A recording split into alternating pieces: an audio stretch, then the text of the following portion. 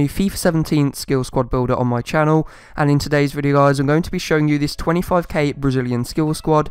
So if you do enjoy this video guys and want to see another skill squad builder on my channel within the next few weeks, don't forget to leave a like and subscribe to my channel. So the formation I decided to go with was the 4-3-3 4th variation. This has been my favourite formation for the past few years now, I think like since FIFA 15, just because of the amount of skillers, and it's actually pretty good competitively as well. So in goal we start with Diego Alves. He's just a very cheap, overpowered goalkeeper and the best Brazilian goalkeeper in the game in my opinion. Moving over to the right back position we have Mariano. The main reason I went with him was because he has the 3-star skill moves and what's very helpful to have for a defender. And if you couldn't guess already, this team was all about attack. I didn't really bother that much about defence, that's why I got me very attacking wing backs, as you'll see later on. So the next centre back we do have is Miranda. I decided to go with his SBC card just because I already had it in my club, but you can just go and pick up his normal card, and I think it's like 5,000 or 6,000 coins. Then his partner in crime is Naldo, and these two are such a good centre back pairing, really fast, really tall and really strong. That's all you really need in a defender. Moving over to the left back position, we have that left back there. He has 4-star skill moves, not the best defensively, as I've already said, this team is more about attack than defence, but he's actually a pretty decent player overall, and I don't actually think he managed to score me any goals, but he's pretty good, linking up play. Then the next player we do have midfielder out of the two, has really good long shots, insane free kicks, one of the best free kick takers I've tried on this game. And then on the left centre mid position we do have Rafinha, who is actually Thiago's brother if you don't know already.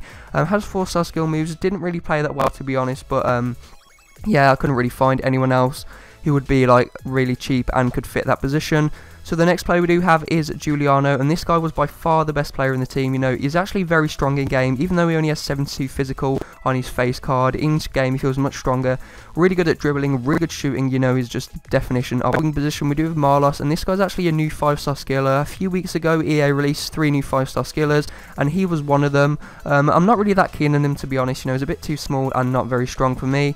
Moving over to the striker position we do with Gabriel Jesus. This guy's just so cheap, so overpowered, and one of my favourite strikers on the game.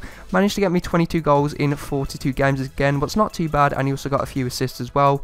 Then moving over to the left mid position, this was Douglas Costa.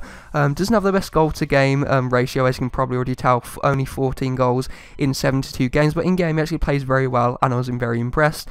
So yeah guys, this team will cost 25k. Now let's get into the game highlights.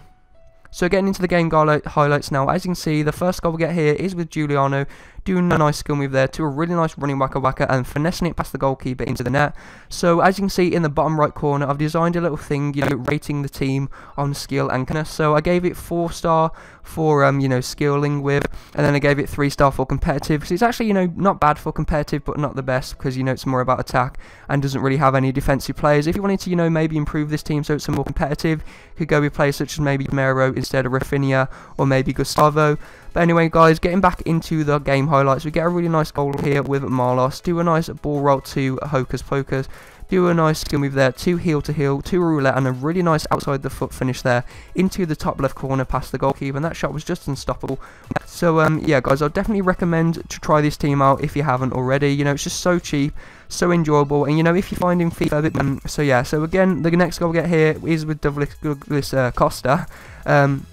Pretty nice goal here, probably could have been a compilation goal if it didn't fail that ball roll to double touch exit there, but instead I just do some nice turn there and then smash it into the top left corner.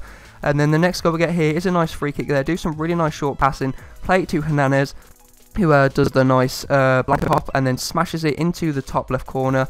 Hernandez, is one of the most enjoyable centre midfielders on the game, and one of my favourite as well, just because he's really good at taking long shots, really good at skills as well, because he has the 4-star skill moves and a great free kick taker. Then the next goal we get here with Giuliano, doing some really nice skill moves there, do a nice spin past the defender there to the pilot skill move, failed a few skill moves there but managed to get it back, do a nice ball roll to Ronaldo chop, and then pass the opponent's goalkeeper. And then anyway guys, this is going to be the end of the video. If you have enjoyed it, don't forget to leave a like and subscribe to my channel. Can we try and smash 20 likes? Thanks for watching, hope you enjoyed it, and see you next time. Bye.